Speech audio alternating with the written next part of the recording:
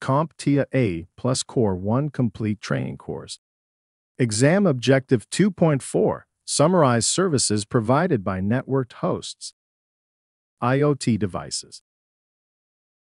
In previous videos, we have talked about servers, workstations, smartphones, tablets, and even SCADA systems.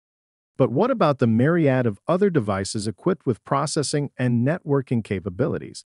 These fall under the broad category known as IoT devices, where IoT stands for the Internet of Things.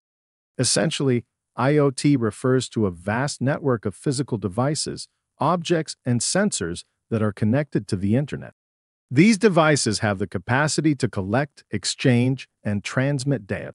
They encompass a wide array of items, from common household objects to sophisticated industrial equipment. Each IoT device is typically equipped with sensors, an embedded operating system, and networking capabilities, which facilitate communication and data exchange. The Internet of Things enables these devices to interact not only with each other, but also with humans. This interactivity allows for the gathering and analysis of data, automation of processes, and remote monitoring and control.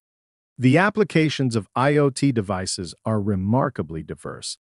In the realm of home use, they include appliances and home automation systems. In the automotive industry, modern cars are increasingly IoT-enabled.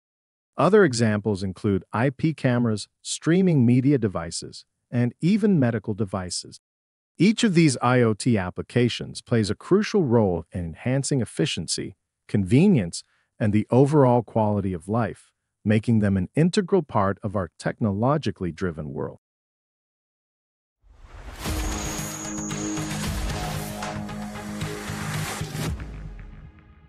Thank you for watching. Subscribe for more great content.